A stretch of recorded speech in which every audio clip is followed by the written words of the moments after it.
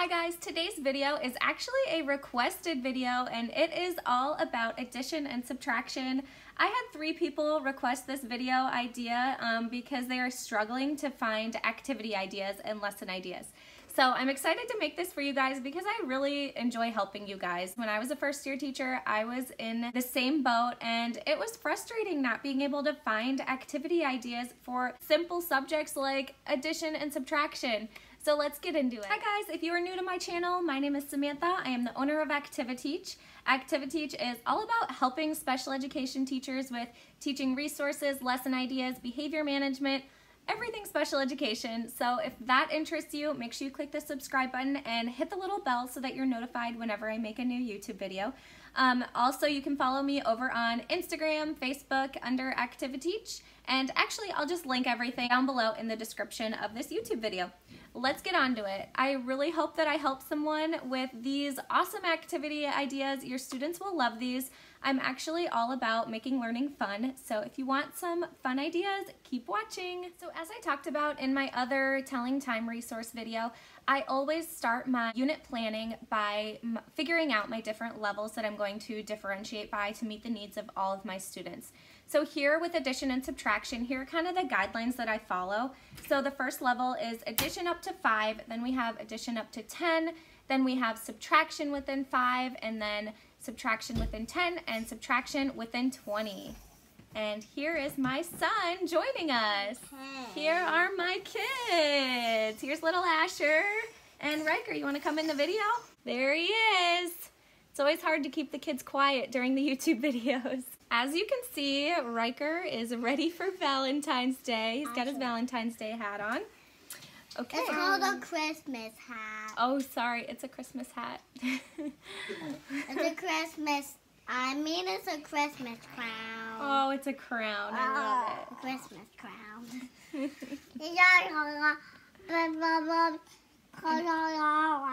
Alright, sorry about that. I can't cut the kids out. They're too cute. So, anyways. Alright, so like I said, we have these different levels and I always come up with my activities that I'm going to teach for the first level, and then I create those same activities for all of the other levels so that I'm making sure that I meet the needs of all of my students. But I love social skills and I love having students do the exact same activities, so that is why I lesson plan that way. It's also great because a lot of times our students in special education get left out and have to go sit somewhere else and do their own activities, and I don't like that. You know, if I was a student, I would not like that feeling. So to me, it's very important that I have my students doing the same activities just at their own level. So let's get into why you are here. All of the lesson and resource ideas that I'm going to talk about, you can create yourself, or else I do have them linked down in the description if you just want to get them really quick and not have to create them yourself. So here is my first activity idea that your students will love. Alright, I want to start off with my students' favorite activities, and that is drag and drop activities. You can use these as centers or also as a whole class activity on your smartboard. Either way is great. So here, students will drag and drop the answer to the correct place like this and so on. Here's another activity. It says solve the math problem and then drag the correct amount of apps to the tablet. Of course, you know, students are like addicted to iPads, so here is a way to include the iPad into some learning. So you can drag the answer, so it's drag 4 apps into the iPad, kind of a fun way to get students' interests included. So next we have 5 plus 3, so they will choose the correct answer. That's not it. Let's do that one. And then they will put the correct amount of apples in the tree. So here are just some fun ideas that are interactive. Students love interactive things and things that are kind of different too. Those are just a few ideas, and I have the same thing with subtraction linked down below in the description of this YouTube video. Let's move on to the next activity idea. My next activity idea is Tic Tac Toe. My students love Tic Tac Toe, and it's super easy to incorporate all math subjects. So here are the X's and O's. Students will solve the problem, write in their answer, and then they will add an X or a O. They obviously will be playing with another student, so it incorporates social skills. And you can do this digitally too, where students on easel complete this, and they will use like the pen tool to draw an X or an O over their math problem. super easy to differentiate to. Also give the same activity, tic-tac-toe activity, to students who might be working on subtraction. So again, I love it when students are able to do the same activity at their own level to meet the needs of everybody. So another way to differentiate and do an activity that every student can do is cut and paste activities. Here we have addition up to 5, then we have addition up to 10, addition up to 20, and then of course you can do subtraction too. All of these levels included so you can meet the needs of every student. And students, even high schoolers, love to do cut and paste activities. I promise, try it out. Another worksheet idea, we have matching worksheets. My students really enjoy doing these on the smartboard. So again, through easel, you can have students draw a line to the correct answer, and you can have one student complete the first one, you can have another student complete the second. It gets your students up and moving out of their chair to make them go up to the smartboard. You can also mix and match any of these and create a packet or make this a center also. Another addition and subtraction activity idea is, of course, task cards. Students love task cards and teachers do too because it's easy to differentiate. But the thing that is included with these task cards, another way to use task cards is to create a scavenger hunt. So what I do, I actually tape these task cards around the classroom.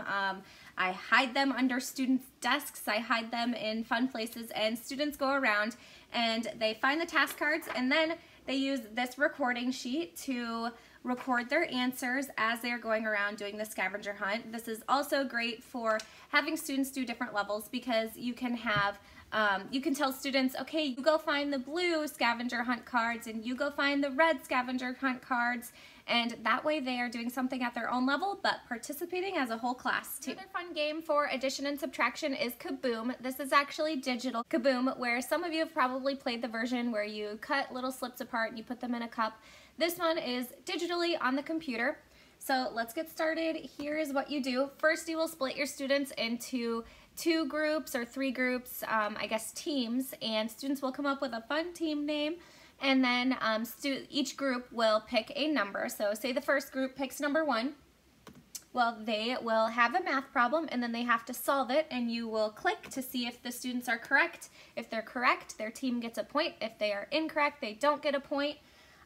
Same thing for the next team. They might pick number 2 and they will have to solve the problem. And then if they get a Kaboom, you can either have it where they lose all of their points or they just lose their turn. Students love this and it gets super competitive. They learn a lot while they're also having fun. The next digital activity that I do with students who are learning addition or subtraction, it is called This or That. So here we go. Students, you can get students up and moving out of their seats. So students will solve the math problem and then they go to that side of the room of the correct answer. Or if you want students to be in their seats, which is kind of boring, but you can have students either hold up a number 1 if the first answer is correct, or a number 2 if the second answer is correct. But of course, getting the students out of their seats is the best option, I promise. So you'll just continue through the slides and students will go back and forth throughout the room, and it really is a lot of fun and memorable for students too. All right, I have 3 more ideas for you. Here we have some picture addition, and this worksheet is great for students who need more of a visual or need to actually count out, learn what addition actually is, and the same thing for subtraction. So I highly recommend these. You can make them into a packet. You can also mix and match these into a packet with your matching worksheet. Then at the end of every single math class, I always make sure to have exit tickets for my students, which is always just a one answer kind of activity where students just complete it and then they're able to leave the classroom. And this is a great way for me to get a little snippet at which students are understanding the concept of addition or subtraction or whatever the subject is, and which students are not, so that I know where to go with my instruction tomorrow. Here is a new one. This is my last idea, and this is a new one that you probably haven't heard of. This is called Asteroid, and here are the directions of what you do. So of course you go into present mode, and then students will start at their home base, which you can make it be their desk, you can make it be a wall on the other side of the room, you can make it your desk, whatever you want their home base to be. Next, we'll have a math problem on here, and students will solve the math problem. The answer to the math problem is how many steps the students will take away from their desk or their home base. When the word asteroid appears on the computer, students will run back to their desks as fast as they can. Last student to touch their desk or their home base is out. This is an awesome way for students to practice their basic math facts while also getting out of their seat and moving and having fun and maybe being a little bit competitive too. So students would solve this math problem. They would take 18 steps away from their desk. This one, they would do the same thing, add it up, and then take that many steps away. Then the word asteroid pops up. They have to run back to their desk, and whoever's there last has to sit out. It gets competitive. Make sure you have a lot of room, and you remind your students not to run into each other or anything like that. But students love this, and I also have different levels of this game, so that if your students are working on addition only up to 5, you can grab that level, or if they're working on addition within 20, they can grab that level, or same thing with subtraction.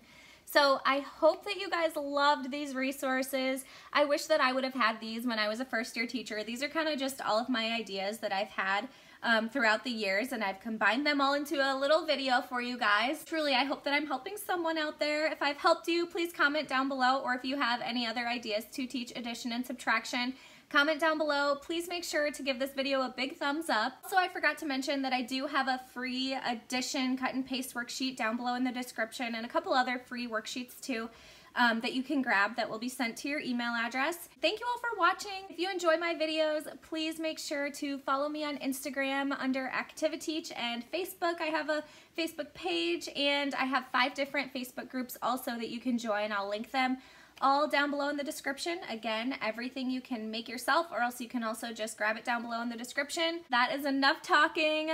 Happy teaching, guys.